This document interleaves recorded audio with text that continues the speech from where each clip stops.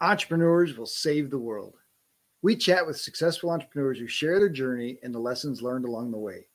The Add Valued Entrepreneurs podcast is edutaining, leaving you with actionable advice to transform your life and create a thriving business that aligns with your values and goals.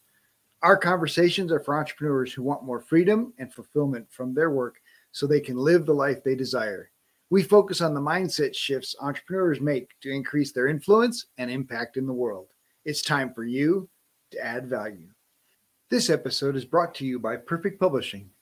Perfect Publishing is a different approach to publishing a book.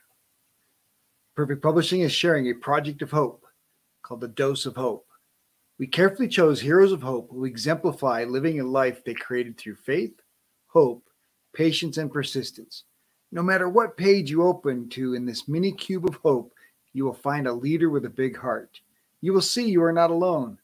The authors may share similar challenges that only hope and action could resolve. Get your free ebook at addvalue2life.com/dose. addvalue2life.com/dose. Today's guest is Chris Voss. Chris has been a CEO, serial entrepreneur for over 25 years, building and managing a multitude of corporations in differing fields of the social industry. He's also one of the top 1% searched for on LinkedIn every year. His experience in business ownership and controlling interest investments range from mortgage, real estate, stock market, investing, retailing, computers, clothing lines, talent agencies, courier companies, personnel companies, call centers, construction, pay-per-call industry, club promotions, and social media. Chris Voss and Robert talk about Chris's incredible business building experience. He shares a business secret that he calls a crazy Ivan. We talk about the mind of a child and engaging the human spirit. Chris shares business wisdom from the trenches to help you grow your business. Well, Chris, thank you so much for joining me today. I'm just looking forward to learning some stuff and learning about your journey. Thanks, Robert. So am I. I'm always trying to learn about my journey as well. That's a good thing. All we really have is the journey. If we could figure that out, then we got a pretty good handle on things. You know, it's interesting. I wrote my book at 53, I think I was at the time. And the joke is that at this pace, the second book will come out when I'm 108. But the older you get, the more you can look back on the path that you took and the destruction that you left in your wake. You can look back, over 50 years and be like, yeah, I probably should have seen a counselor. Even those of us that have seen a counselor look back and wonder, how the heck am I not dead? I think on mine, yeah, you look at that, you just like, why is this guy still alive? And you're also like, he could have used a lobotomy. Couldn't we have got one of those Rose Kennedy things when he was young? But best advice, go see a psychiatrist early, people, especially if you had challenged childhood. Just go see one for fun. It's you'll be surprised what you don't learn. I don't know. Depends on the psychiatrist, really. I tend to agree. I think there's some that would dig up some stuff that may or may not have really happened. The funny thing about psychiatrists, and it's funny but a bit macabre, they have the highest suicide rate of any career. Did you know that? I did not. I thought it was dentists. I think it's dentists 1 and psychologists 2, and they take turns year to year. But the irony is you're like, wait, you guys are supposed to know what's wrong with yourselves. So I don't know. Well, there's a lot of folks in the coaching profession that definitely still need a coach. That's the other thing that always interests me. It's like, you hear about people that are coaches that need coaches. I mean, I just recently saw a coach who I guess one of the top coaches and does a lot of stuff. Turns out he's been living in his car in San Diego for the 2 or 3 years that he's been a coach. He finally admitted to it, and he counsels people on relationships, but he's divorced his wife, or his wife's divorced him, and he's living in his car in San Diego for the last 2 years. And you're like, do people pay you for advice? They must not be paying you much. Like, I don't know. Like, you don't want relationship advice from me. I've been single all my life. You you want dating advice, I'll give it to you, but that's not in my book. So. All right, we're gonna get way off track here if we're not careful. So, Yeah.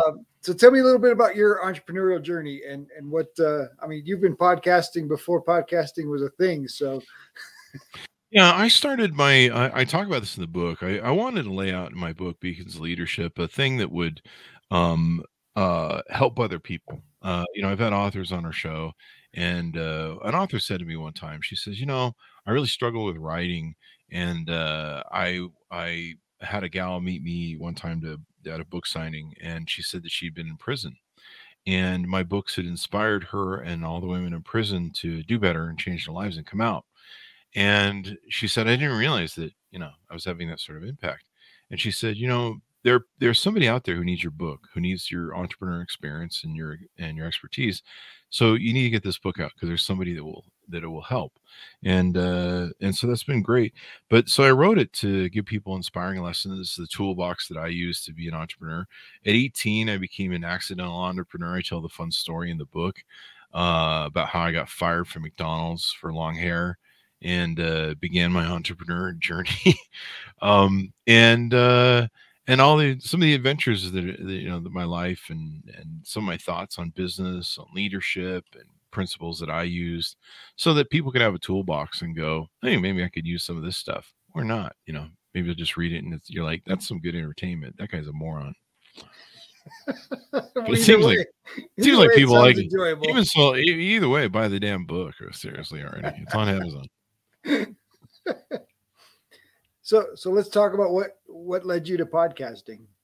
I think it was community time that was ordered by a judge for some sort of event in my life. No, I'm just kidding. That was other things. So I went through this entrepreneur journey. I built an empire of companies I talked about in the book. And then the crisis of 2008 hit, where it wiped out a lot of people's businesses, wiped out my whole little empire. And so for a year or so, I was kind of adrift going, whoa, what do I do now? Like 20 years of me building an empire and what was supposed to be, retirement future had been wiped off the planet. And so I started noticing these people were into Twitter. And I was like, what is this Twitter stuff? And that back then it was fairly small. I think it was like 2008. And but I was like, what is this going on? What is social Twitter? What is this? And so I started playing with it, toying and experimenting like I do with everything in life. And I just became like one of the top people on Twitter at the time. I was on the top 1,000 people. The stars and everybody hadn't fully come onto it. I think Oprah had just barely gotten on. And I learned how to master the game. And it was a great game because you're like, wait, if I tweet out links to my business sites and I push this tweet button, and back then you would get like just thousands of hits. I could get like 7,000 hits like a day or a week or something. I don't remember exactly, but I remember the 7,000 figure. And I remember looking at it going, so I just have to push this button more. Like talk about my business. This is great. This is like the best promotional BS ever. And so at that time, there was a lot of people doing things and there was a lot of experimenting. There was a Blog Talk Radio that came out. And I'd always been the CEO, the boss, the big mouth, the guy who has to sell the vision to everybody. So I have to sell, the investors, the employees, the salespeople, the board, vendors, everybody. You're constantly selling. You're constantly selling the vision. People are just looking at you like, shut the hell up, right?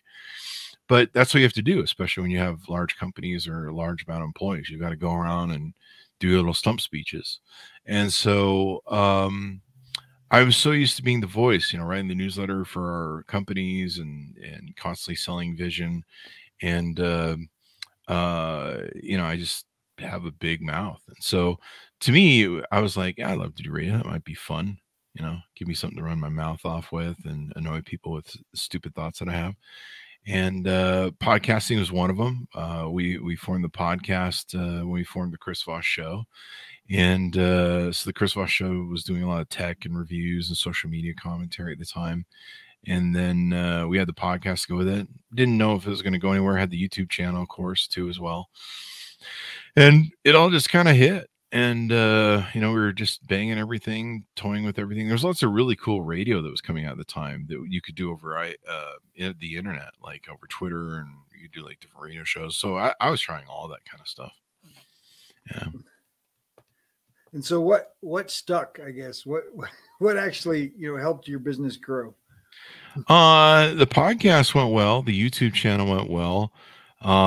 It was kind of weird. I remember I wrote about this in the book. I got called up after a while on Twitter, because Twitter had like 40 employees or something, and they didn't think they'd ever need more. And they were not keeping up with everything. And so there was like a band of us that literally became like Twitter gurus, if you will. I hated that word back then, but Twitter people. And of course, we do a lot of customer service. We'd be like, yeah, here's who you contact when your accounts get suspended. It was really a crazy time. And somebody called me up one day and they go, hey man, you're kicking ass at this Twitter stuff. Our company would like to do the same thing. We'll pay you to come teach us how to do that. And I was like, you pay me for this stupid stuff I just make up as I go along and experiment, and found it worked? Sure. I need money. So that begat my first check. And after that, I started teaching social media. I'm like, well, here's, and a lot of people did. And so it grew out of that, from a business of that. And then, of course, doing product reviews and tech commentary, speaking, and just being, one of those social media socialite influencers, if you will. Nice. So let's talk about transitioning the podcast as it grows to monetize, monetization of the podcast itself. Yeah. So for a long time, my properties were always based on, it's a multifunctional property. Let me see if I can explain it. So when we built the Chris Voss show, I was doing commentary reviews, and of course you get speaking gigs and consulting gigs, and everything else. I should have brought a book out back then. And so you get all that. And so you're basically, you're on YouTube. I was getting fat checks back then from YouTube for the product reviews we were doing and commentary. And of course the podcast early on was on YouTube as well. And so you get money from that. And then you got the blog. So, ads, you used to get more money from ads than you do these days. These days you don't get anything. And so it was all just, it's a hodgepodge mixture of exposure, commentary, getting your stuff out there. 400,000 people on my Twitter account before I friended too many people, I guess, one day, and they suspended the account. I'm like, I'm using your stupid software. And they're like, no, you friended too many people. You're horrible. And so, but at least they were clear what you did wrong. Yeah, but I would be, I'm still fighting to get my account back. But if they would give me, LinkedIn, I was top LinkedIn. I was top everywhere. You would just dominate every single platform. Google Plus, when it first came on, you have your audience, you take them everywhere, go to everywhere.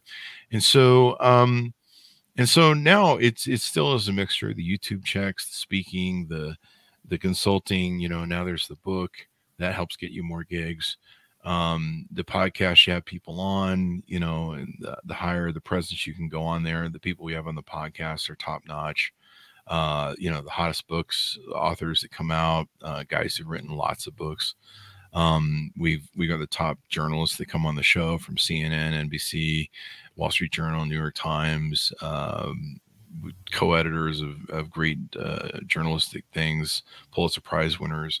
You just build it, and it takes time to build. And once you've got an audience behind you and you want to make it the way you do, it's there, but it takes a long time to build. And I've just always been that rolling machine. I'm not jumping from every, trend, oh, we got to jump to this trend. We got to jump to that trend. You just stick with the machine and make the machine better. So you mentioned the word experiment. I like that word when it comes to entrepreneurship, when it comes to business, right? You try it, you tweak it, you try it, you tweak it, and that willingness to experiment. Can you dig a little into your viewpoint of experimenting? Yeah. I talk about that in the book. There's a lot of different techniques that I put in, the crazy Ivan technique that I use, the ways that I use to innovate, the 9-dot square experiment. I forget what they call it, the 9-dot square experiment, where You learn to think out of the box. I try to put a lot of my innovation toolbox, because most entrepreneurs have like a toolbox, and it's kind of the catch-all go-to, especially when you get off the basics. Sometimes you get a little too fancy. Sometimes you tweak something too far, and it goes from profitable to bankruptcy. Um, and then you got to go, hey man, we're bleeding money here. What do we do? We clearly overdid something, and you're like, oh, somebody got Chris Voss got a little fancy and fancy pantsy and decided to tweak something, and now that's what's screwing it up. And so you go back to basics, and you go back to your toolbox and go, okay, let's go back to work again. Let's quit drinking all the drinks and partying with all the girls and going to all the bars, and let's get back to showing up every day at work and doing the grindstone, and that's what made you successful. So lots of different stuff I put in the book of some of my techniques, and those are really important to have. So I shared them with people that made a difference. I never went to college. I started my first company at 18, and our mortgage company, owning a mortgage company, looking at people's lives and their finances and how they live their life. You learn a lot about people and everything else. And then we had a lot of other companies. You just kind of learn from life if you pay attention. But absolutely. So I guess we got to dig in a little deeper about why we have a submarine defense reference as a beacon of leadership for. Yeah, the Crazy Ivan story is kind of an interesting one. I called it the Crazy Ivan from Red October, and remember how he would check his six every now and then. And so one of the things I always have with my innovating is I always go back over what we did and double check things and triple check and quadruple check. And so to innovate, one of the problems you have when you innovate something, so let's say you take your widget, you go, I'm going to paint it bright colors, and it suddenly starts selling, and you're like, this worked. This is awesome. And then suddenly it doesn't stop. It stops selling. Or maybe you need to go back to that process in your business and say, why do we do this way? You need to approach it from a new angle of why do we do things this way? And because the problem you have when you're the CEO or a leader or the innovator, people go, well, you made it. Like, I mean, I thought you were all-knowing, all-seeing God. So clearly you couldn't have been wrong, or clearly it couldn't have been made better. And so for me, the Crazy Ivan is sitting down and looking back on an item and really challenging it and go, well, why is this here? Why do we do this? Where I became successful as an entrepreneur was learning to walk into departments and look at it and go, why do we do things this way? Why?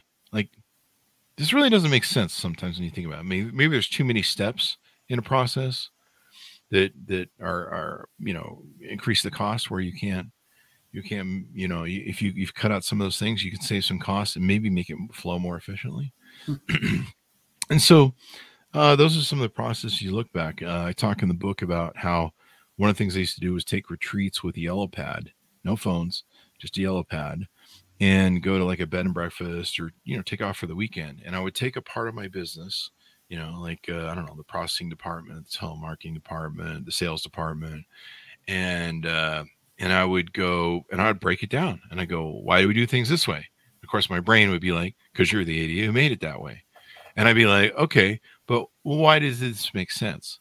And sometimes, very rarely, there were times where I would go, actually, this is the perfect model that I think we can build this to.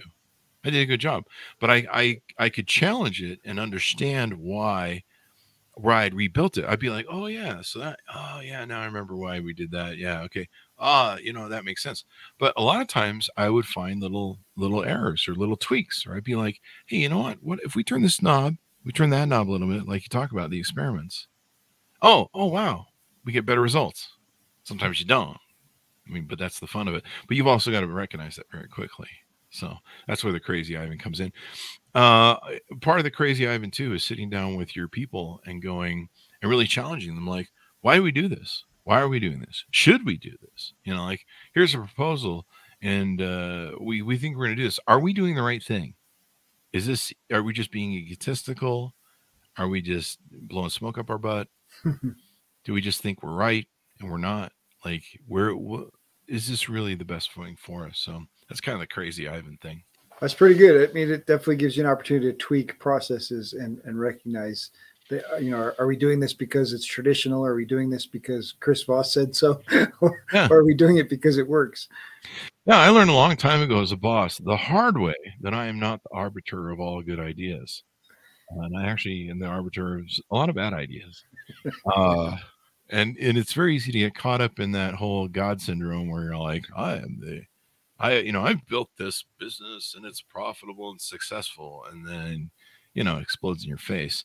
And to me, getting other people in your organization to help you, to do input. We always built learning organizations where the only stupid question was the unasked question, encouraging people to, learn about why we do things and wanting to make it so that we could, I don't want to be the guy who has to come up with all the ideas. I need some help. So I want people to go, hey, that idea is stupid, and here's a better one. And sometimes that person, having them on your board or in your organization who's that kind of negative Nancy one, could be a boy or girl, but they're always just tubing whatever. Like every idea is a bad idea. But sometimes when those guys are dead on right, they're dead on right. They're going to save you millions of dollars. Well, but it's important to be able to create a safe space for that kind exactly. of conversation. And that's challenging for organizations. Mm-hmm. It can be. A lot of it comes down, and that's why I wrote Beacon's Leadership. The beacon on the hill is the leader that everyone looks to. And so you set the standard for that environment or not. Like you can't just come out with a PR thing and go, we should be a learning organization. Then you're closed off as leader to everything. You've got to have a modicum of consistency within, what you convey, your beacon, if you will, to your organization that goes, he lives by his principles. I talk about in the book about how anybody can be a leader, whether they're a CEO. You don't have to have a leader title. You can be a leader. And parents are incredible leaders. Like, I don't think parents even realize how much they lead. And kids see if you don't live your truth. My parents, they were good parents, but they would teach us don't lie, and they would tell us Santa Claus and the Tooth Fairy are real, and we're like, wait, there's some stuff going. You're not living your truth. That was one of my biggest challenges, because as a parent, I chose to teach my kids that Santa Claus was a character, and I did it for that exact reason, because I didn't want my kids at 8 or 9 years old to say, my parents have been lying to me this whole time. And I made that choice. Wow. And it was tough. The family, the in-laws, some of the other folks were like, that you're nuts. That doesn't make any sense. I'm like, no, it does make sense. If I come out as a parent and I say to my kids, don't lie to me, and then at 8 or 9 years old, they find out I've been lying to them about something so serious in their lives, like that's a heartbreaker. I mean, how many kids remember their heart being broken when they found out Santa Claus wasn't real? I mean, and so for me, it was absolutely. And my daughter now struggles with how she's going to handle it with her kids and her husband. But that was my motivation, was I don't want my kids to think it's okay to lie.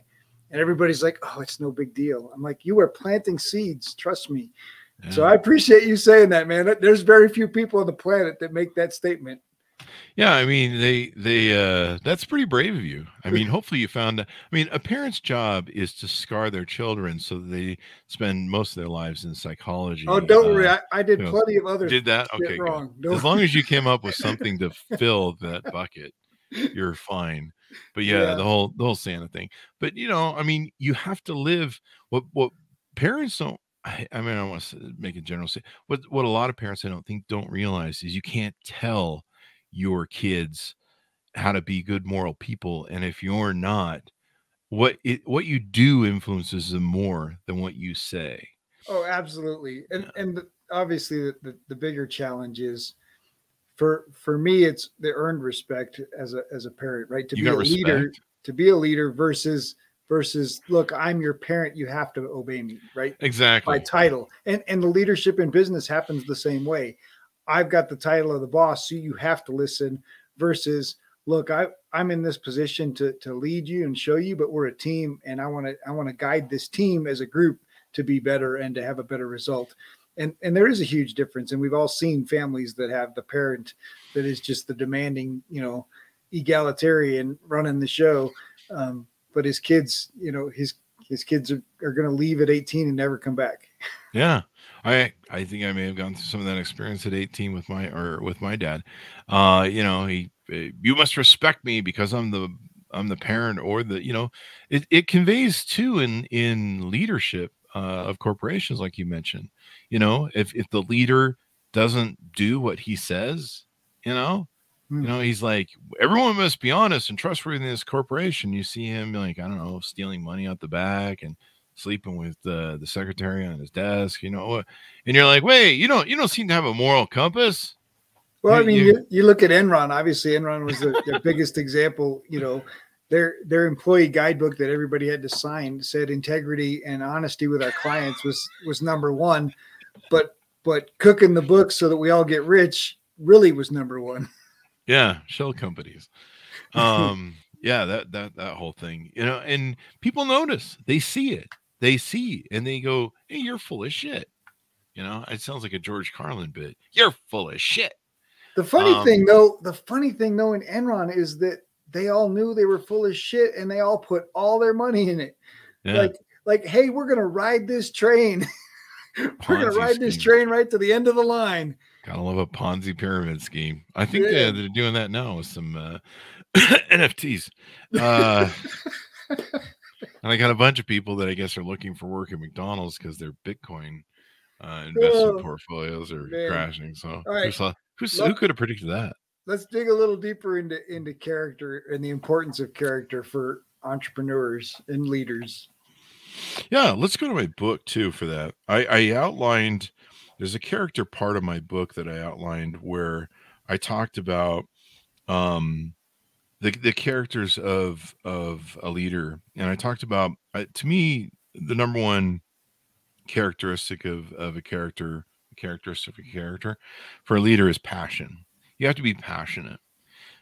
And it's not emotionalism where it's just emotionalism for emotionalism's sakes. It's passion for a love of what you do, of who you are, of trying to lead, a passion for wanting people to succeed. And you have to be a really successful, like Steve Jobs, maybe Elon Musk sort of person. You have to have a passion, and you have to be able to convey that passion, because I can't just sit up here and go, hey, Robert, we really want the company to be successful this year, and we want to make $10 million, and we just really need you to get pumped up, and just try and be pumped up. Okay, man. We really need you to get excited about this. Yeah, but they're bigger than cheerleaders, right? Obviously, yeah. Elon, is committed to, he's passionate about Mars. He's passionate about the planet, and he's, selling his houses now because I don't need all these houses. I recognize that Mars is more important, and I'm going to put all this money into that. Yeah. And so it is a passion. And Steve Jobs, his passion got him fired at one point. And then of course they realized, hey, wait, we need that guy. And I'm glad he got fired, because Pixar is one of my favorite things in the world. And so if he hadn't got fired, Pixar would have never happened, probably. That's true. He said it was one of the, I believe he's quoted as it was one of the best things that happened to him. Yeah, absolutely. And so great things have happened for all of us because Steve Jobs got fired. Yeah. So I got my first entrepreneur job because I got fired. But yeah, passion is a real big part of it, because you can, like I showed there, I mean, you can just bark orders at people, but if you can't win their hearts and minds, their souls, Steve Jobs got people to, he's like, see that mountain over there? We're going to tear down that mountain and move it over there. We're going to take like 50 tech devices and put them into a phone that's as thin as half an inch. One of my friends, Andy Grignon, was on the team that built the iPhone. He didn't want it to be a phone. That's the funniest thing about the whole story. He hated the phone. Yeah. And Andy's like, we're trying to put a fax machine in the thing, and rotary phones, and you're just, the thing wasn't even working properly when they displayed it. It would crash like all the time. What's crazy now is it can fax, right? You take a picture of a document, it scans it, and you email it just like that. The fax machine's been eliminated by the phone. Which is funny. There's still companies that have them, and they're like, which "Can you is fax that into us?" And you're like, "What?" ironic, right? Like they don't Yeah. even print worth a lick. They never have. And yet we still keep sending something over a fax. We will be right back after this short break. This episode is sponsored by the newly released book, Dream Life Planner, Move from Tired and Overwhelmed to Free and Empowered by Noelle L. Peterson, available on Amazon, or you can order a personalized signed copy at Empower, EMPOWER 2 dream.com. That's empower number 2 dream.com. If you enjoy the show, please like and subscribe, leave a review, tell your friends. Welcome back. Let's get back to more greatness. And so for me, passion is number one. Vision innovation is number two. You've got to have, you got to be a visionary. You got to, and want innovation. You've got to be able to lead with passion and say, we're going over here. You know, Steve Jobs had what they called a reality something field where he could just suspend reality suspension field, basically, where he could suspend reality and go, we're going to do this. And everyone's like, how are we going to do that? I'm like, we're going to figure it out. It's the same thing with John F. Kennedy, you know, saying we're going to the moon. And everyone's like, what did you just say? And that's the power of imagination, right? I mean, and I think that's what's so great about Pixar is it as a company, but also as the vision that they have and the imagination that they've used to create those films and put those stories on, you know, in front of us is really based on that visionary idea of seeing the impossible. Comes up all the time in my show. I loved the ideas of the mind of a child and the ability for us to tap back into that mind of a child, or people like Steve Jobs who have managed to keep that mind of a child into their adulthood. And there's so many elements of that mind, you know, not just the innocence, but more importantly, the imagination or the belief in the impossible that, hey, I can move that mountain from there to there, or I can make this car fly, or, you know, I'm going to land on, you know, sleep on the moon. You know, all of those things are possible in the mind of a child. And then, of course, us adults, we mention it once, well, I'm going to sleep on the moon. And you're like, well, how's that ever going to happen? Right. And everybody around you just crushes the idea, crushes the dream. And so we take that imagination and we shove it down into a dark hole inside of us. Yeah. Sounds like Wednesdays for me. The you know, the mind of a child is the grand innovator, you know, because it approaches everything without a bias, and it looks at everything and innovates and says, why do you do it this way? You know, I mean, I never had children, but that's what children do, right? They come up to you. You know, I was watching a TikTok the other day where a little boy runs up to his mommy and asks if she has a boy part. And she's trying to explain to him why she doesn't. This is what kids do. Why? It's maddening. That's why I didn't have kids, actually. Why? I'm just like, I don't know. I'm putting up for adoption. That's why my kids are at military school until they're 18.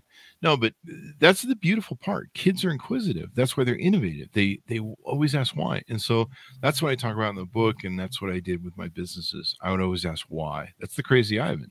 Why do we do things this way? Why?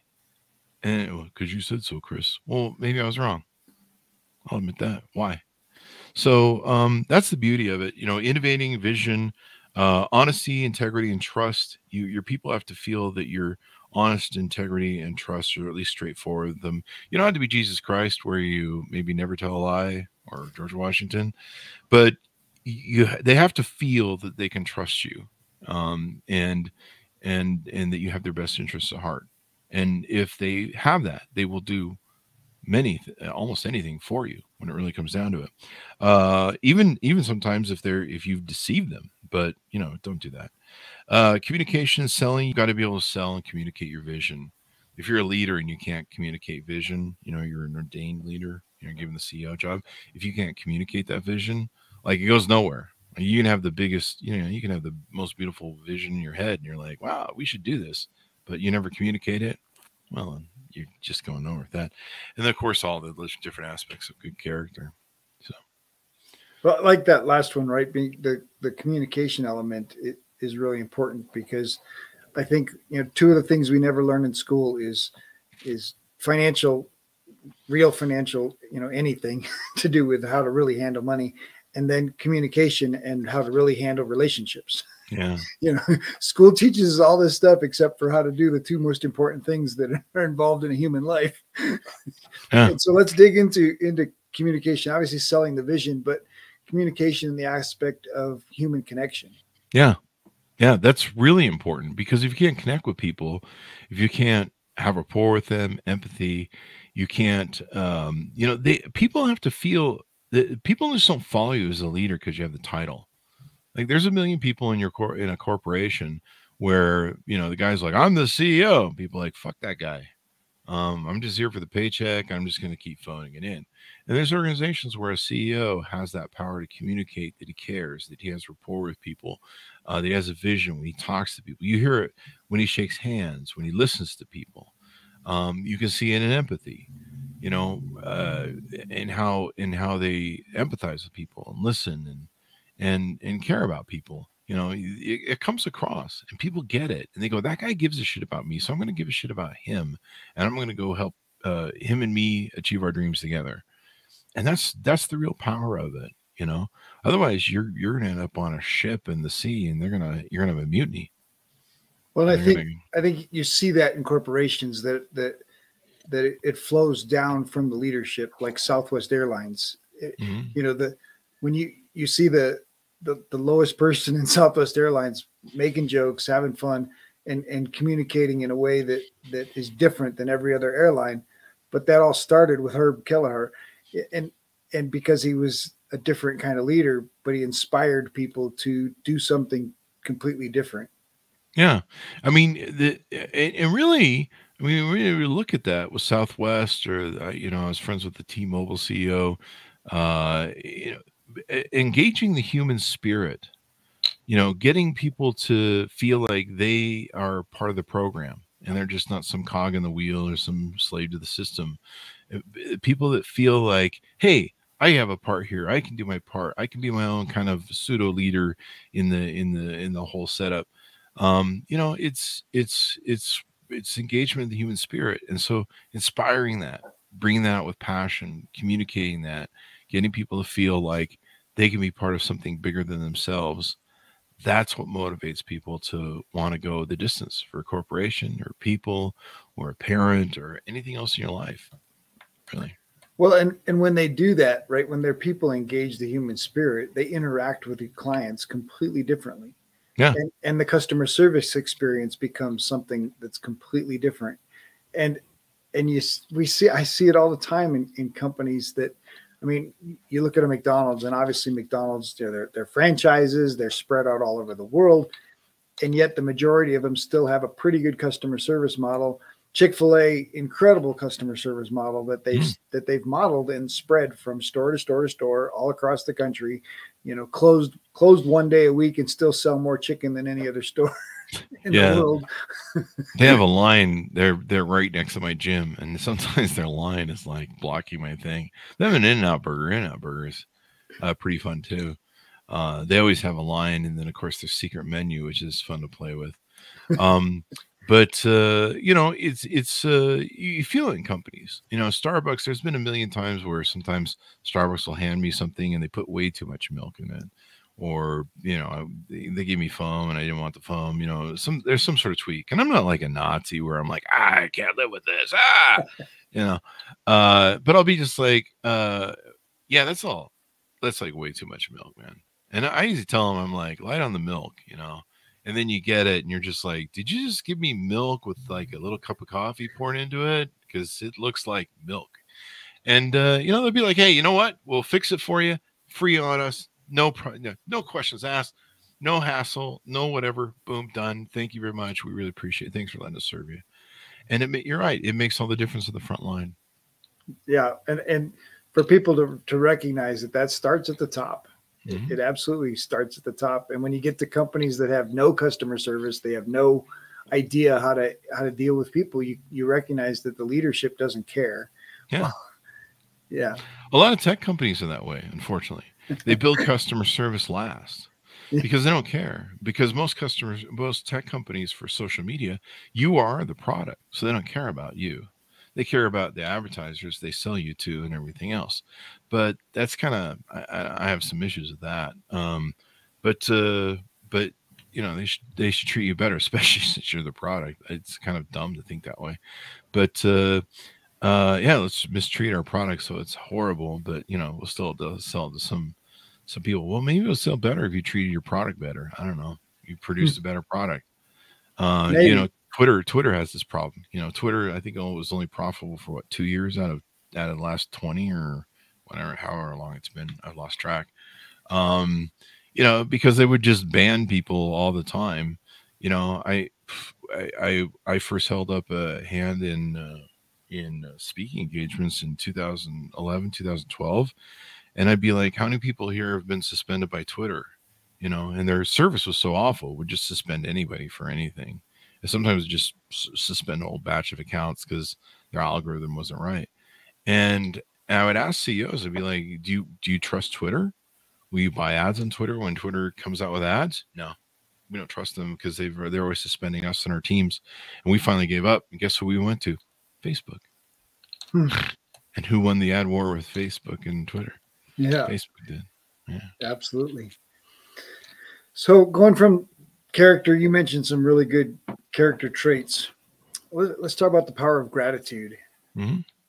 Gratitude's really important because you've got to appreciate what you have, and out of that kind of comes a mantra of having more. I hate to say mindset. I'm not a big fan of the word mindset, because there's so many of these people who do these vision boards and mindset, and it gets a little hocusy pocusy fantasy of like, and it sometimes it's kind of like what's the old line for Rolling Stones?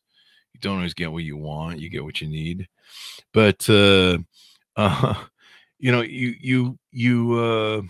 with gratitude, you sit down and you appreciate what you have and that kind of creates a attitude of abundance where you're like, I have a really good life. If you're constantly walking around with this negative thing, like, I don't have enough, I don't have more, I need more, and I'm tired of more, and you just have kind of this bad negative attitude, it kind of sets out your energy in the world. And to me, gratitude is really important. Also, it kind of helps keep you grounded. You go, hey man, I have a great life. I mean, I love my life now rather than running, multiple companies with hundreds of employees and, just nightmares and fires every day and dealing with all. There's a point where the squeeze isn't worth the juice anymore. And sometimes just peace and sanity in your life is better. Maybe you won't make as much money. Maybe you will. I mean, for me, that's, it's pretty easy, but, all the partners and the employee, I could have wrote 4 books of employee stories and all the stuff that employees, when you're a CEO, you become the psychologist for everyone. People come to you and they sit down and they go, I'm having trouble selling. And I can't make my quota this month. And you're like, what's the problem? Well, I'm going through a divorce. Or, my wife and I are having problems. And you're like, all right, well, so what do we got to do to fix you and your wife's problems so you can get your stupid money back on my books? It's all that stuff, And, I mean, you guys come in, when you're a coach, and I'm talking as a coach in a sense, I mean, I guess when you're a normal coach, but, when you're a coach on a team, sometimes your top player gets his head up his butt with some, he's off his game and he's thinking about the wrong thing. And so you've got to be able to play psychologist to get in there and fix his head and, tear his brain open and go, what the hell's wrong? Why are you off your game? And I do talk about that in the book, the Back to Basics from Coach Wooden, I think it was. That was one of the things that I always had that was in my toolbox, going back to basics. And he would tell people, hey, quit. You're not making your free throws. You're just spending all your time doing those pretty, dunks from running down court, slam dunks that, yeah, they look cool, but you can't make your free throw, Shaq. So we need you to just focus on the basics. Give me the basics. Give me some free throws. I don't need to see the dunks. Well, and basics for Coach Wooden went all the way down to how you tied your shoes and put on your uniform. And so he made sure you understood that every detail mattered. Yeah. Yeah. So back to the basics was very real. Yeah. And of course the best players in the world still took 20 practice shots from every spot on the court, right? And so that the amount of time and effort spent in, good practice led to good results on the court. Yeah.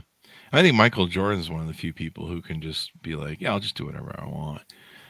But there you have the passion for the game. But I imagine he had a standard. And of course, he practiced hard and worked hard and had great leaders. Kareem Abdul-Jabbar, all the greats did. But, you got to get in and crack people open and fix them. And so, gratitude is just really important. It keeps you grounded, keeps your head in the right place, helps you make it appreciate what you have. And if you love what you have, it seems to grow. So what's been the impact of hosting a podcast? I don't know. People run up to me screaming all the time. Somewhere, I don't remember when, it was in the early 10,000s. I was, doing the announcement for the show, the chrisvoss.com.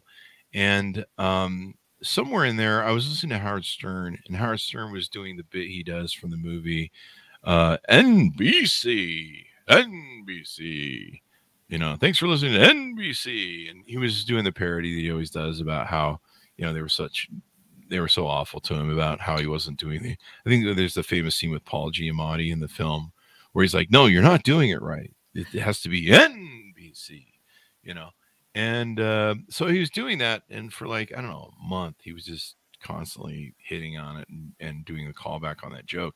And so for kind of a week, I just kind of did that as an homage to that. And I was just doing the chrisvoss.com. And I would just kind of like sing the ending. And I would change it up, the chrisvoss.com, and I did that for like a week. And then I stopped doing it. I was like, okay, that bit's done, whatever, move on, experiment with something else. And I got calls from everywhere, like no one ever calls me. And I got calls like from Canada and shit. And they're like, hey man, why aren't you doing the thing anymore? And I go, what thing? And they go, the Chris Voss show singing thing. And I go, that's stupid. That's the dumbest thing ever. Like I just did that for dumb fun because sometimes, sometimes you play it dumb straight and when you die, you kill. So, as in comedian terms. And so I'm like, yeah, I did it for a week and it's done. And they're like, no, that's the funniest thing ever. You have to do that. People are going to remember that. People like singing with you. And I'm like, get the hell out. And so I started doing it as the intro to the show. And so we sing the Chris Voss show, even though now there's like a jingle at the front. But when the intro, welcome to the chrisvoss.show.com, we have people on from CNN on looking at me like, seriously? And I saw Dave Navarro recently, and he just said, dude, I thought we were getting introduced to a monster truck show. They thought we were getting a monster truck show. So what's funny now is the impact is people run up to me when they meet me or when they see me or they call me or sometimes they'll send a message and they'll run up to me and go scream in my face, the chrisvoss.com. And you're like, whoa, excuse me, who the fuck are you? But that's been a large part of the impact where people like you. I don't know. At least you have a fan or two. Yeah, I have like 3 or something. And mom doesn't count. Mom doesn't count. She doesn't watch the show. If she watches the show, she's just disappointed and everything. All right, so let's talk about the book and the impact of being an author. That's more recent. The impact of being an author is pretty cool. I'm only 6 months into my first book.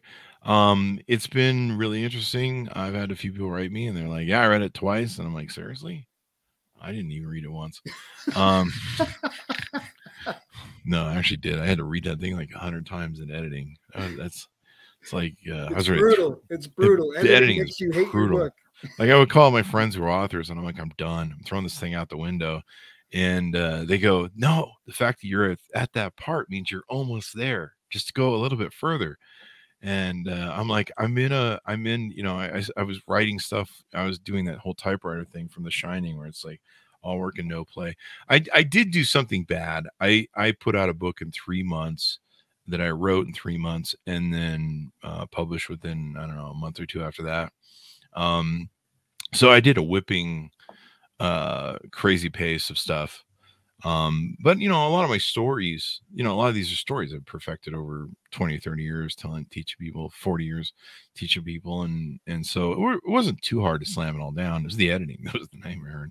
And of course, after you got it all down on paper, you're like, we need to move this around. And where does this go? And how does this make sense? And, you know, then you have everybody up your butt. They're like, don't do a memoir. And you're like, dude, my stories I can't make up other people's stories. It's my stories. What do you want me to do? Like, you know, so there's some people, they want me to do an encyclopedia dictionary, Peter Drucker style on leadership. And I'm like, oh my God, I'm going to be here for years trying to do that. So it's been fun. People like the book. It's got a pretty good reviews. I got some good CEO reviews on it, and it's been pretty fun so far. We're now working on book 2 and 3. They're kind of something that can run jointly. But it's been fun. It's been nice to have that author title. People are like, people treat you differently. Oh, you're an author, you know. You know, even chicks are like, oh, you're an author. Huh? Come back to my place. I haven't met that crowd yet. That's good. Yeah. Well, I'm single, you know. So you talked about vision and a little bit about design. And so let's talk a little bit about an entrepreneur's ability to design their business around their life. Mm-hmm. You know, the great thing about being an entrepreneur is you have that freedom to do that. A lot of entrepreneurs approach something where they find something in life that bugs them, that's broken, and they go, somebody needs to make this better. Well, I guess I'll do it because I don't know, it's no one else wants to do it. You know, you call up the company and go, hey, you should make this better. And they're like, screw you, we're making money, bye, click. And they're like, well, I'll just do it better, you know. A good example, I saw a gal who was single, and I don't know where she was in her life, but she was single, and she's like, hey, I need tools to fix stuff around the house because I don't have a handyman. And she went to the store and, you know, was really turned off by all the manly colors and the manliness of, you know, tools and the way they're built. So she came with pink tools. They're kind of more built for feminine hands because, you know, women's hands are smaller, unless you're really a poorly DNA'd man, or an ex-president. The you know, so they made the hands perfect for women, and pink, because women, you know, they like that color, and you know, they look a little more feminine as opposed to, you know, this block of crap that we always have in a tool. You must hit it. And so, you know, something like that. And then turns out they find that what they wanted to fix and change changes everything for them. And living the life of an entrepreneur is hard. It's 24/7. You sleep and you dream, you eat, you sleep, you poop business. It never ends. But it will make you super self-actualized. Hopefully, usually it teaches people that, you know, the buck stops at you. You don't have any boss. You can't clock out on Friday and be like, I'm not going to think about business today. You can't, you're not free. And it can be wearing because of that, but it's part of the gig. But the freedom it gives you, you know, hey, if I want to write a check and go to Vegas and take a day vacation or weekend vacation, I can. You know, most people don't have that sort of luxury. You know, people always, I take my vacations when people aren't taking their vacations. So the whole world takes vacation at the same time. Like everybody does Memorial Day at the same time. You're stuck in traffic for half of the Memorial Day, and you're just like, well, how's this holiday? And so it gives you a lot of freedom. And yeah, you're right. You can wrap your life around. You can spend more time. You know, since 2004, I've been able to spend more time with my dogs. My dogs love me. I get to see them. I get to play with them more. They probably sick of me too. But you know, you can just do stuff. You know, if I'm sitting around halfway through the day and I'm just like, I need a break, I go play a video game for an hour or something. You know, take some time out, come back. You know, you can't do that at work. So let's dig into that a little bit more, of the idea of the value of play and fun, right? Because obviously you're on, you mentioned it, right? Entrepreneur, your brain's on 24/7. It's thinking of ideas. It's constantly working on the business. It's constantly, you know, trying to figure out which freaking Facebook ad to make freaking better so that you can, you know, get one more lead. But how can you turn that off for just a bit with play and fun? What I recommend, I was really bad. I talk about this in the book. I was really bad for years where I never took a vacation because to me, I would just be like, okay, how much money am I losing when I'm out of the office? You know, and I'm greedy. So I'm like, I'm not going to leave the office. But it reached a point of burnout where it's like, you got to take some time off, man. You got to get out. You got to go you got to go get your freak on. And so what I would start doing is I realized what we talked about earlier, where people run for this mantra of like, I'm just going to take a vacation once a year. In the meantime, I'm going to do as much brain damage as I can for that year and, barely get to the end of it. And I'm going to want to murder everybody by the time I get to my vacation. And so what I advise in the book is take getaways on weekends and go places, get a bed and breakfast. And, maybe some people like to go to New York or some busy city. There's a lot of people do this thing now. You see them doing, what do they call them? Staycations, where you don't really turn into a whole production that's a pain in the ass, especially if you've got to move the family around. But you just go stay in a local hotel. It's like camping. I guess it's the new version of camping with air conditioning and heating. But I would try and go to places that were peaceful. So I'll go to a really exclusive restaurant someplace where there were just fields and really nice environments. A good place is Sun Valley. You can go up to Sun Valley. It's a really small town. There's not a lot of traffic. Beautiful vistas everywhere. Beautiful scenery everywhere. Really, I mean, that's where the Allen Company has their billionaires. I'll come to at the Sun Valley Lodge. I just take off to places that were kind of remote. And sometimes a bed and breakfast, sometimes where you still kind of have some people around you, but you can kind of have your space and you can just kind of chill out. Sometimes listen to that peace and quiet is really important. Nice. Yeah. I like that. All right, Chris, what's the big dream? The big dream? For me? Yeah.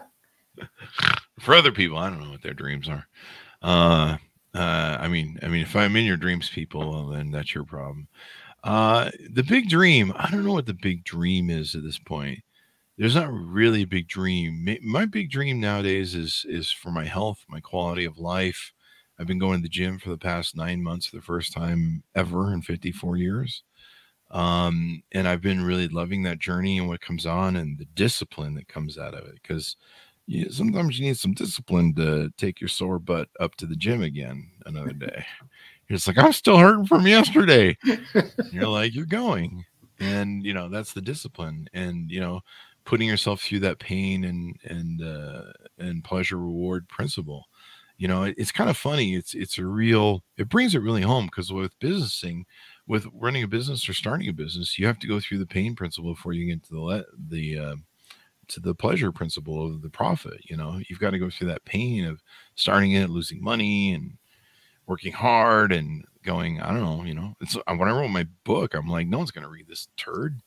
Why is anyone going to care? Like, sometimes you get those thoughts like about halfway through the thing or 3/4 of the way through the thing or in editing. And you're like, oh man, what if I do all this work? And like, no one reads this or cares about it like at all. And you're just like, that's going to suck.